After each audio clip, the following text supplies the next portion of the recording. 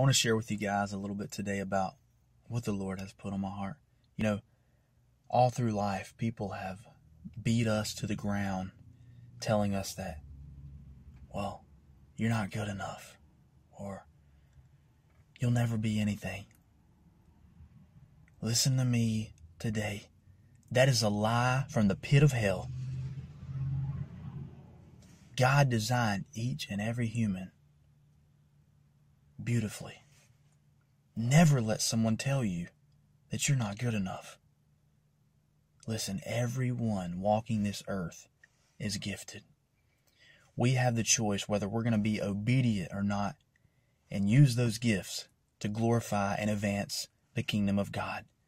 If you're not serving today, listen, I encourage you guys today, put those gifts to good use and let's change the world. I love you guys. Hope you guys have a blessed week. God bless.